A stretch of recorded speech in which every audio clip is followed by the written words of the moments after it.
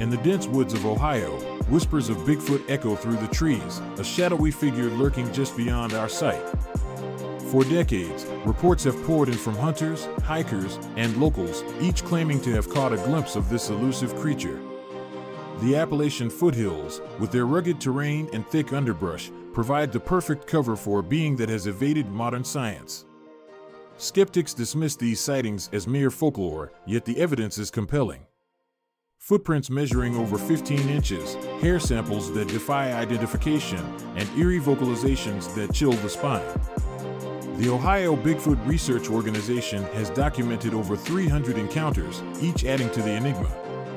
Could it be that Bigfoot is not just a myth, but a remnant of a bygone era, a creature that has adapted to our changing world? As we delve deeper into the heart of Ohio's wilderness, we find ourselves questioning what we know about nature and the mysteries it holds. The truth may be out there, hidden in the shadows, waiting for the brave to uncover it.